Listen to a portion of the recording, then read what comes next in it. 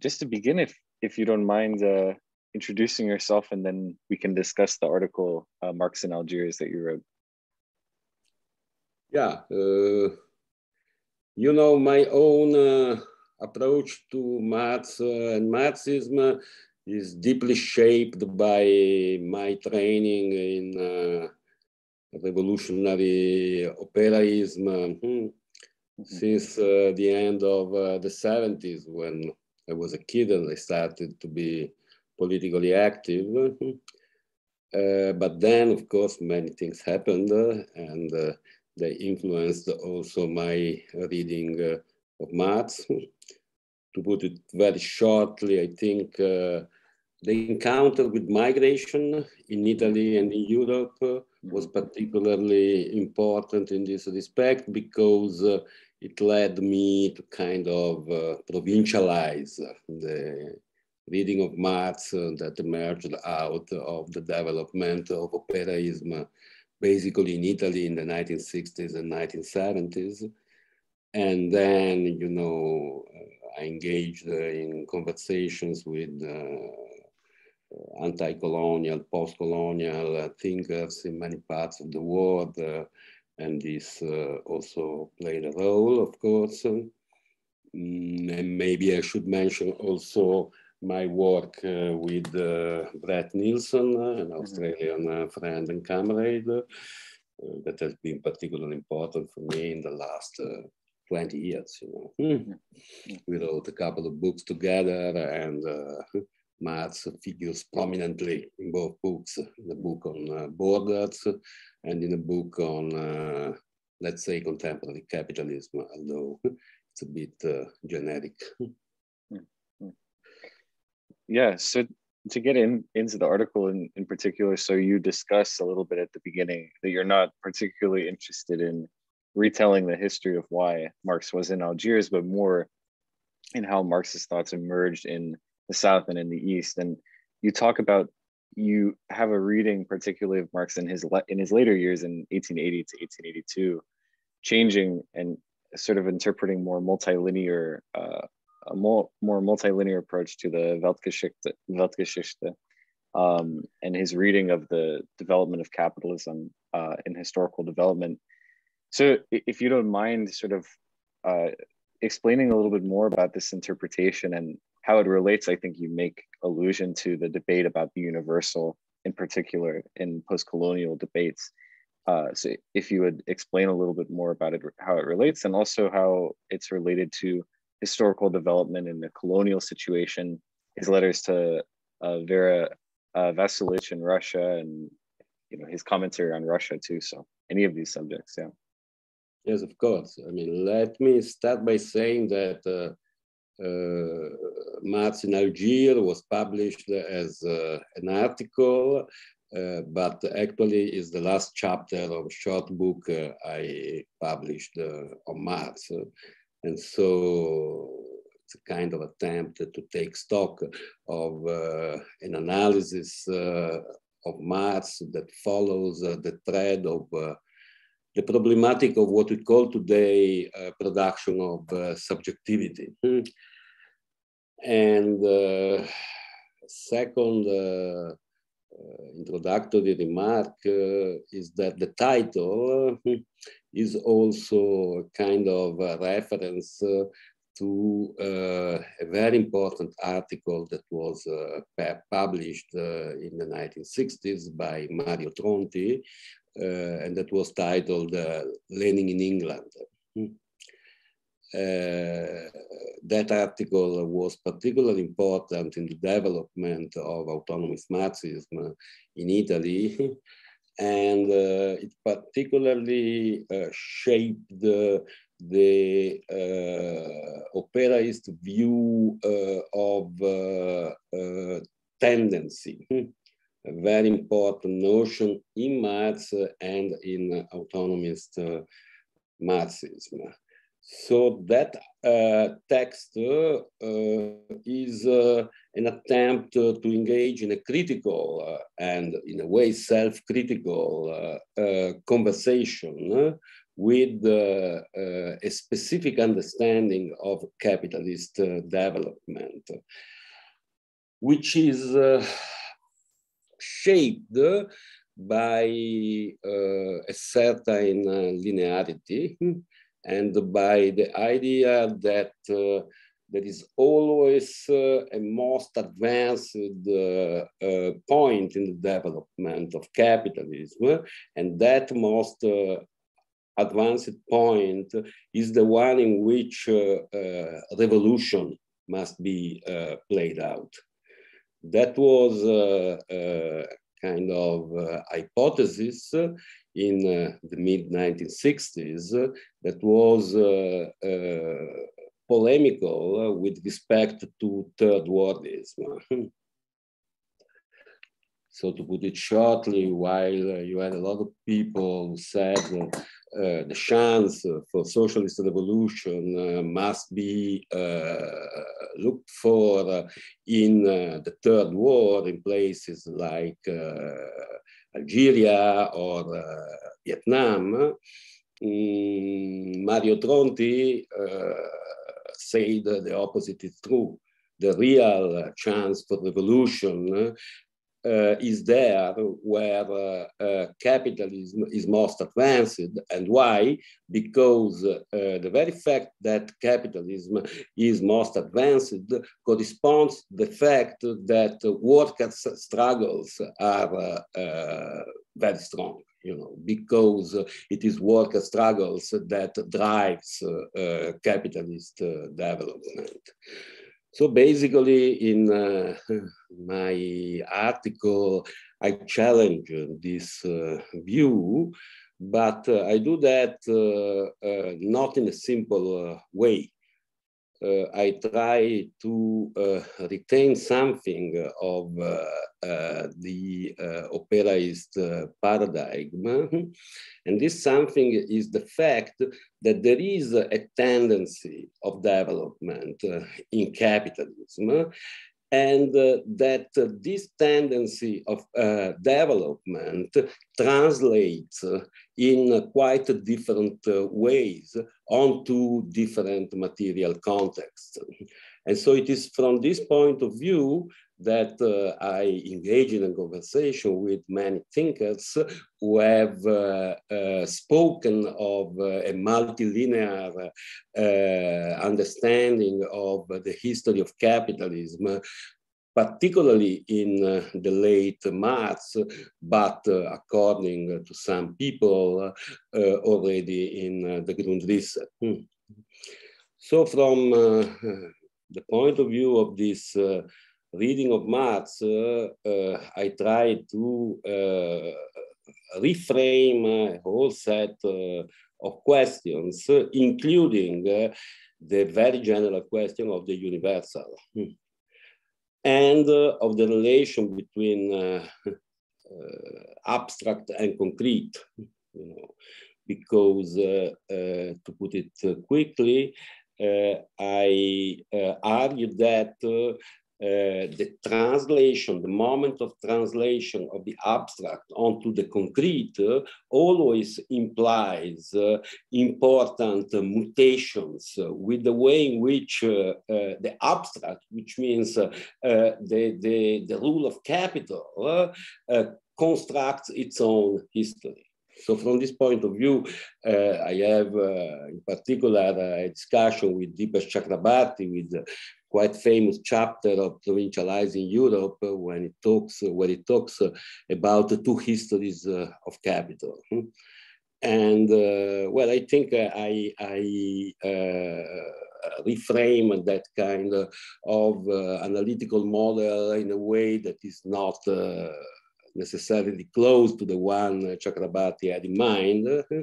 And I kind of emphasize the moment of clash between these two histories, you know, the one that is shaped by real abstraction as a basic code of capital, and the one that is shaped by the translation of real abstraction onto different material contexts.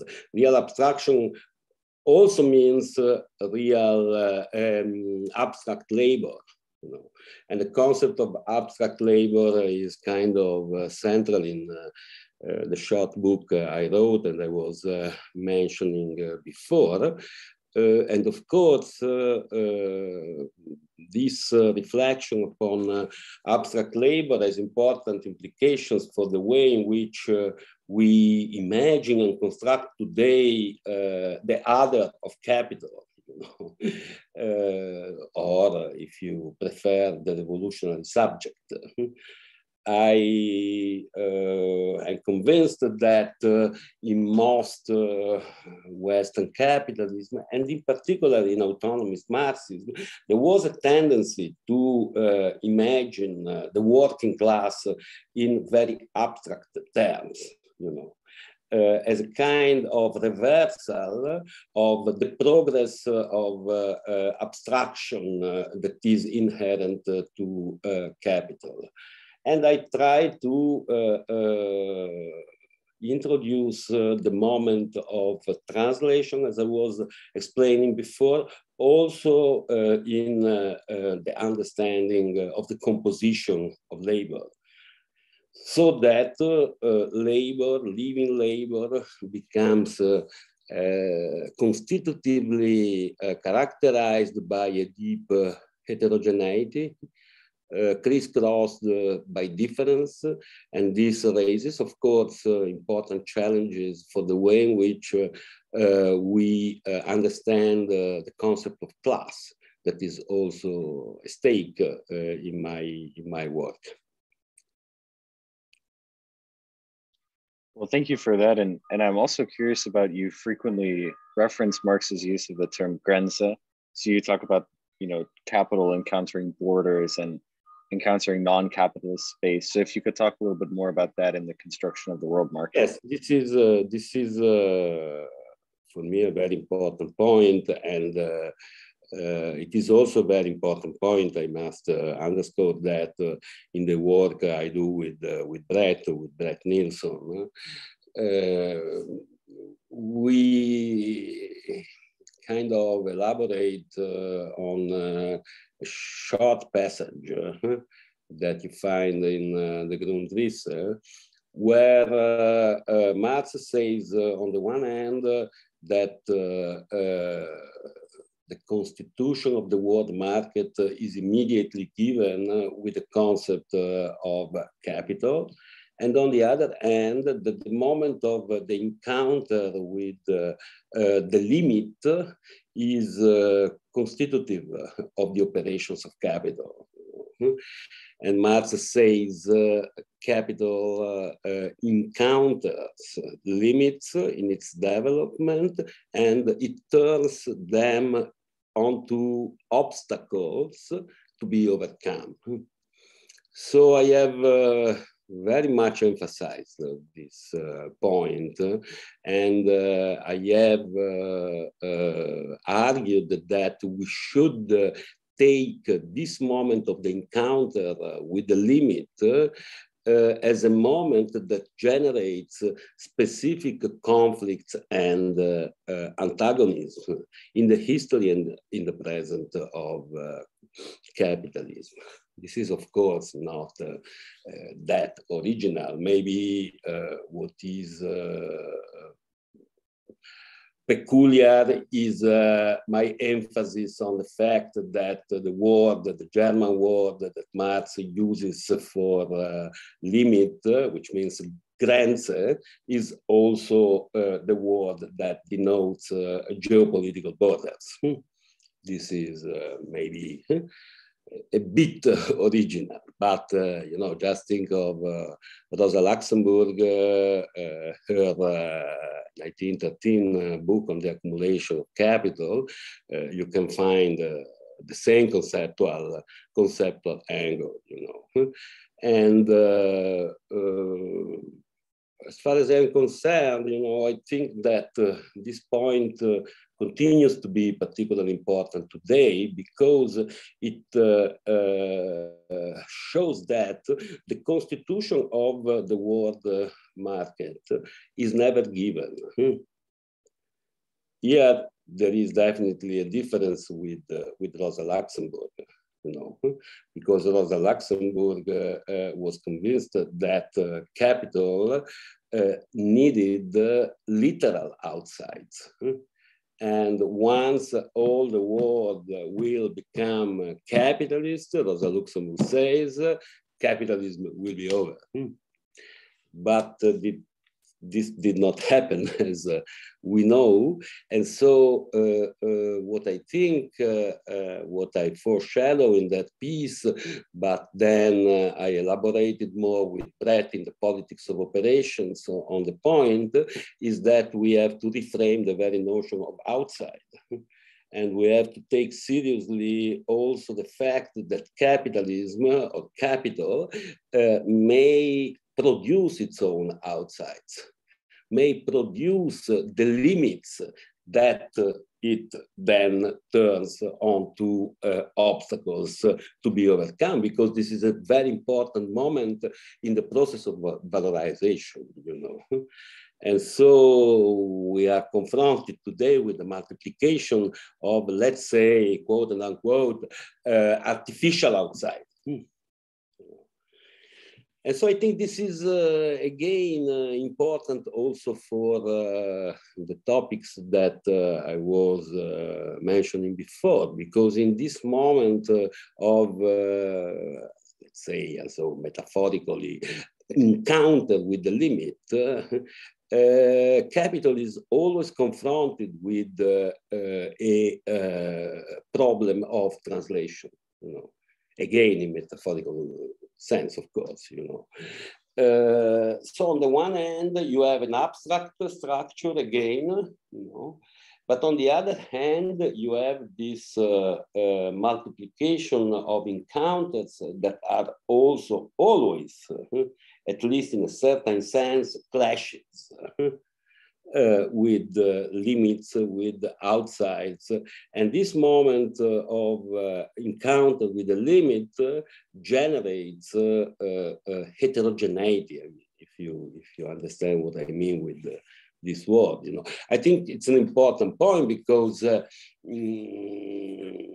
idea that capital is basically a homogenizing power is a very widespread idea. You find it, of course, in the Manifesto 1848, but you find it again and again also in contemporary debates. Just to think of Vivek Chiber's book on postcolonial studies, on subaltern studies.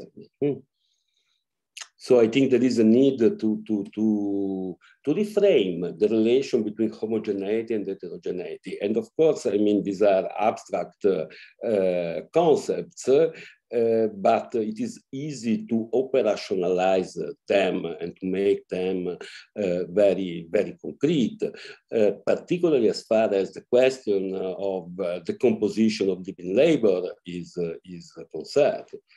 And this question, you know, is the most important one for me.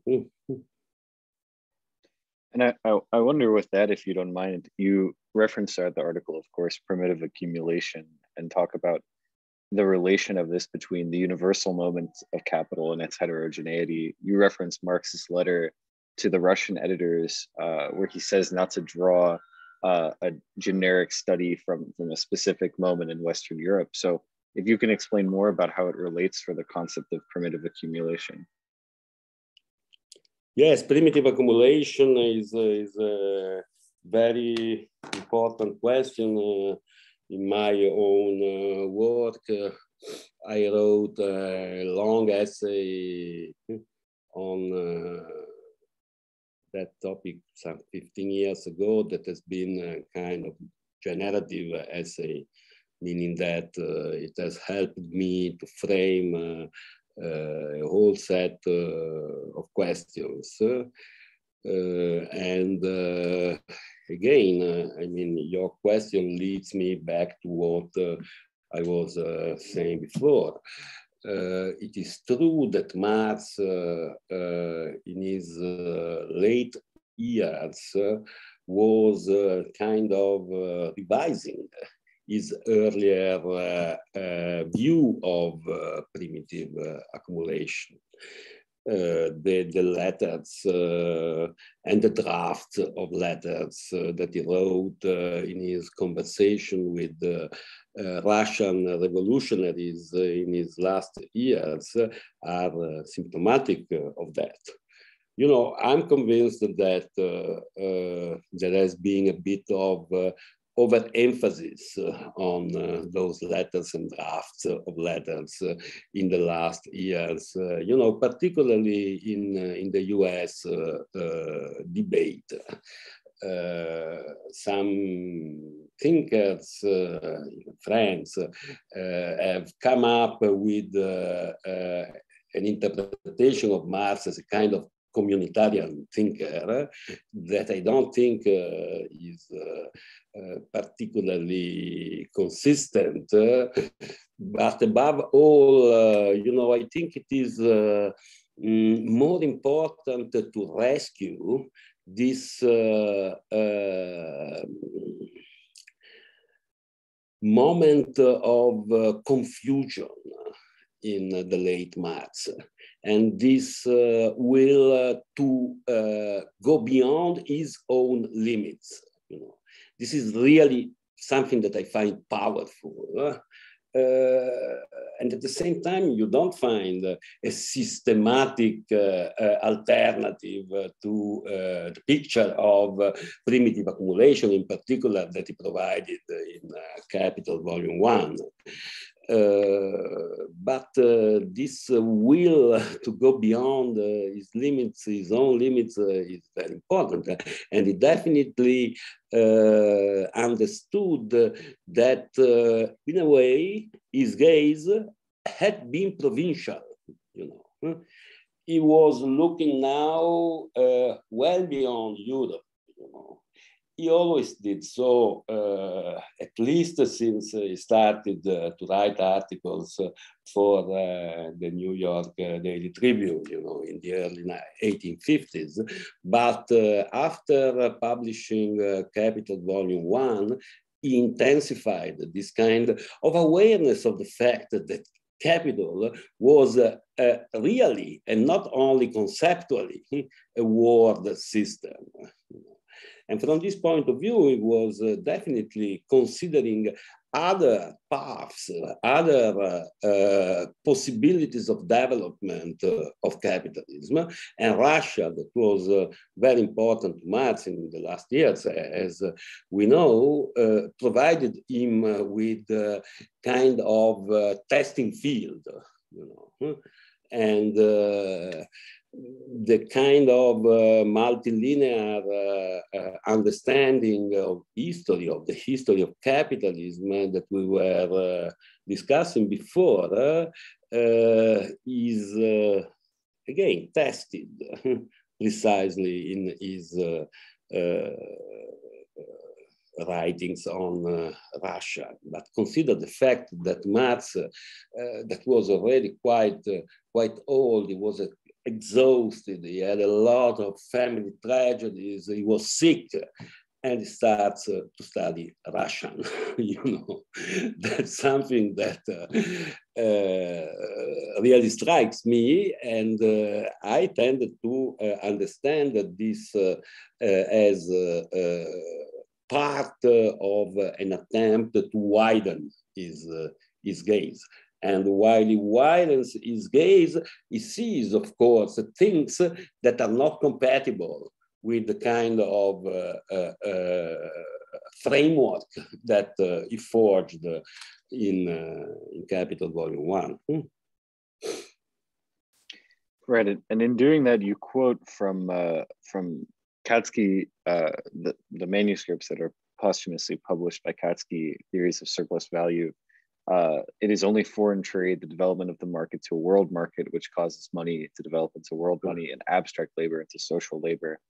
I wonder if you can speak a little bit more about this transformation in the emergence of the world market from abstract labor into social labor, and how that relates to, you were mentioning a bit about real abstraction earlier. Yeah. I mean, this is a question that leads me again to pick up on something I was already mentioning, because at stake in that quote is precisely the relation between the abstract and the concrete. Let me put it in this philosophically very simple way. I think that the world market, this is a point I discussed with many friends, in Marx is a full-fledged concept.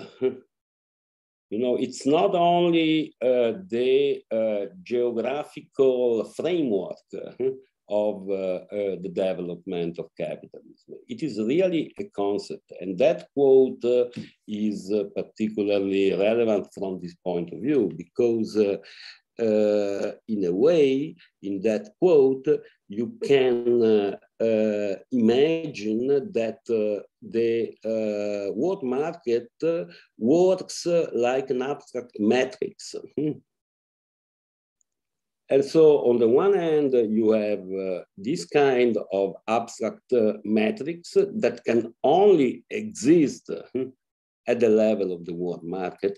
On the other hand, you have the empirical, quote and unquote, empirical organization, articulation of the world market, that of course differs also profoundly, I mean, from conjuncture to conjuncture. But I think it is important to make this distinction. You know, if you think of the theory of the hegemonic cycle, developed by world system theory scholars like Immanuel Wallerstein, and in particular Giovanni Arrighi, I mean, you can say that that theory is located at the level of the concrete articulation and organization of the world market. While the world market as an abstract matrix continues to work, in a way crosses the history of capitalism, and among other things, allows the continuous translation of abstract labor onto social labor. And what does it mean? Of course, abstract labor has a specific meaning in Marx. It is, to put it with Deepesh Chakrabarty, the way in which capital compels us to see the world. You know. It is more concretely the commodity form that is inscribed onto living labor. Or labor power. They are not the same, but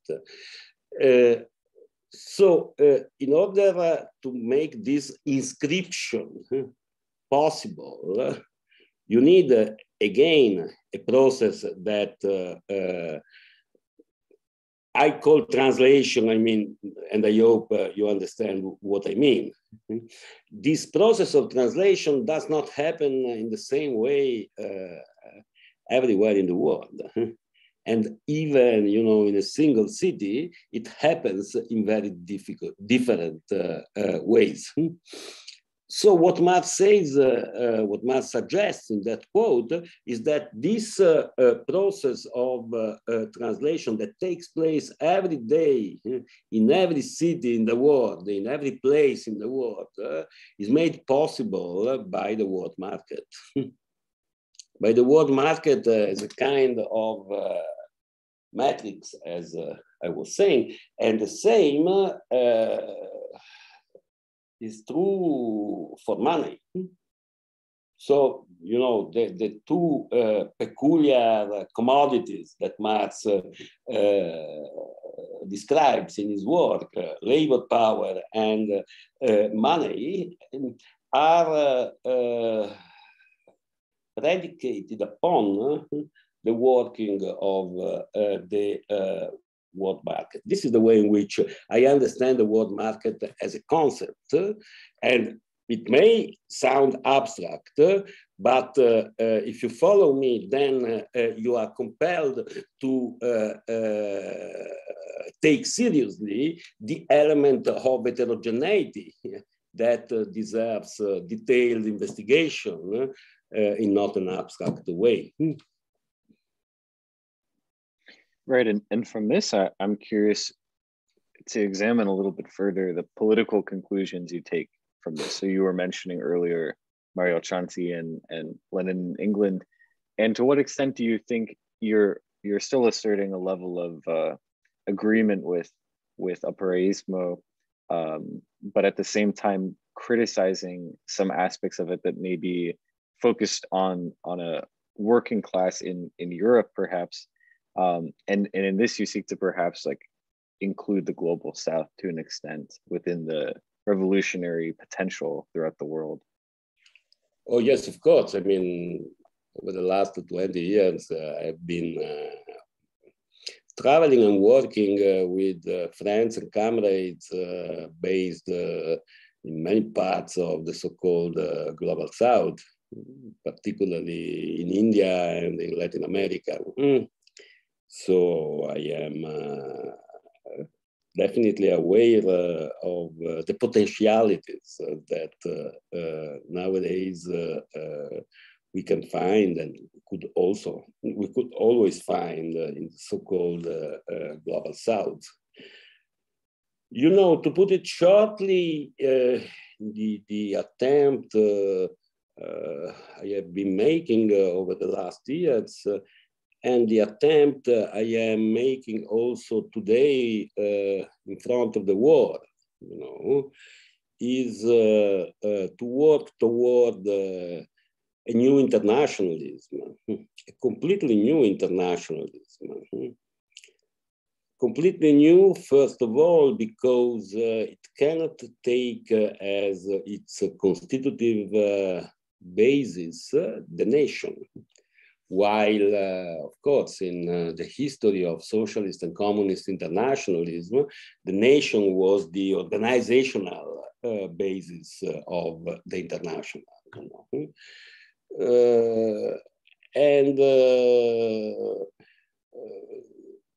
My idea, but we would need more time to expand on that, is that we really need today a new political discourse capable of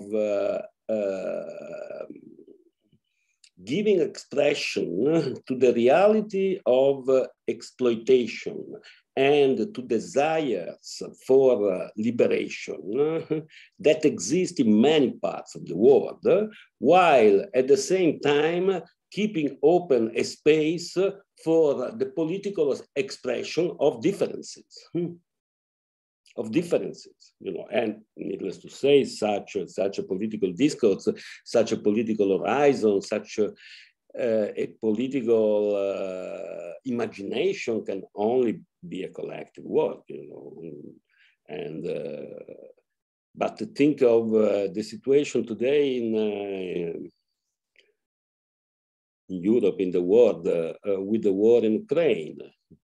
You know, I was doing a kind of roundtable yesterday with Indian friends in Calcutta, and we were talking about Zimmerwald, the Zimmerwald conference in 1915. And we were trying, you know, because there are many people who say, let's organize a new Zimmerwald. Okay, let's do that, but it is not particularly easy, you know. At that time, there were organizations. There was the labor movement, although divided, etc. Today, everything is more elusive, scattered, you know. But at least we were starting to speak about how such a conference should look like today.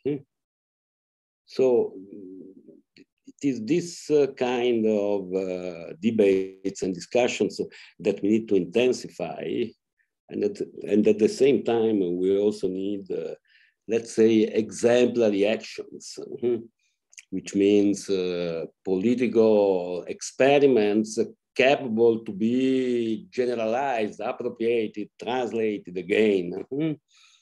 But I feel a kind of sense of urgency today, particularly in front of the war, but I already felt such a sense also in front of the pandemic.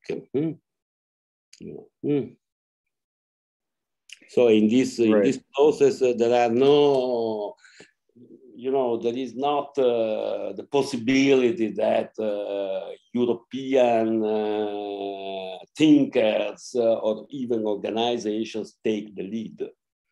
Such a process must be an open process, and as far as I'm concerned, I think of the legacy of anti-colonial struggles as one of the driving forces of that. Absolutely, and I definitely agree with you. And this would be sort of my last question, and it can be, I guess, quite a short one, but and it is quite complicated. But to think, you write consistently in this article and in a lot of your work about how borders are changing as well. In particular, you just mentioned the nation state as an idea for organizing has been sort of superseded. And in this, you're tracking how capital itself, as many people are aware of, is eliminating borders and superseding them and moving past them. And I would just ask, in concluding, your prediction of where you think this process is heading with the creation of supranational bodies that include multiple capitalist countries within them, to think of something like the European Union, for example. Where do you see this heading in the progression of capitalism and its development? If this is a universal thing, or if this is simply limited to European capitalist development? You are aware of the fact that the question is not an easy one. For sure, it's I quite don't like difficult predictions one. Because predictions tend to be denied by facts. Right, of course. but I can say something, of course. First point is that in my work with Brett, we, particularly in Borderless Method, the first book we wrote together, we try to problematize a bit the idea that capital supersedes borders. We look at the ways in which capital transforms borders and in a way establishes also new borders while it uses existing borders. I think that today an important question, both for research and for politics, is precisely the kind of relationship and the kind of tensions between, let's put it in an easy way, political borders and borders that are created by capital, between political spaces and spaces of capital. Second point, I was mentioning before scholars like Giovanni Arrighi and Immanuel Wallerstein. And I remember when they started to speak about a crisis of the US hegemony at the global level. It was in the early 1990s. And to be honest, I thought they are funny guys. they don't read the newspapers and so on. Some 10, 15 years after, I had to change my mind. I changed my mind, and I started to take very seriously this idea, and particularly after the financial crisis of 2007 and 2008, I started to reorient also my way to look at globalization following this hypothesis. And I would say that also the current war in Ukraine has this kind of relative decline, you know, as its background. So in the last years, again, also working with Brett, we started to test the possibility of a reorganization of, let's say, the world order or the world market around regional blocks, regional and continental blocks.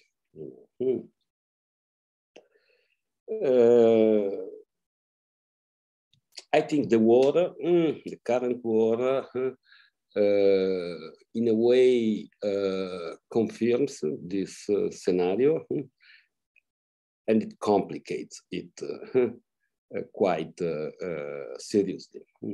To be honest, I have no problem to say that. I never took seriously Russia in the last 15 years. What does it mean? It means that I never studied Russia. I was convinced that Russia was not going to play a really important role in the reorganization of the world market. You know? And I don't know if you take the last book by Giovanni Arrighi, Adam Smith in Beijing, which is a great book, I think. Well, it doesn't speak of Russia either, you know. So it was quite widespread. Now we are confronted with this war, you know, that immediately raises the question of the world order. It's clear, you know, that's the real question. Okay, Europe, Ukraine, Europe, but the scale of the war, at least the scale of the implications of the war, is global. You know? And so we'll have to follow. I'm trying to write on the war. I try to recuperate a bit my ignorance about Russia, but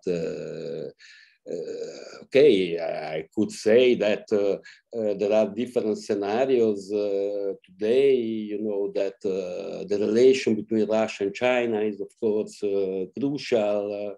You know, but there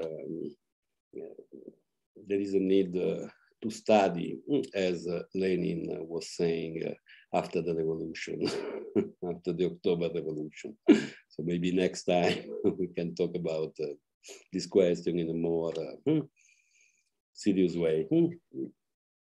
Well, absolutely, and there's so much to be learned, as you said. And I would love to speak again sometime. I'll email you back and perhaps we can chat more about it. Great. Well, thank you so much, Professor. A couple of times to Cornell, maybe in the future. Okay. Excellent. Yeah. If you're ever here, just let us know. We'll have you speak for sure. Yeah. Excellent. Well, thank you so much. Take care. Thank you. Take care. Ciao. Bye.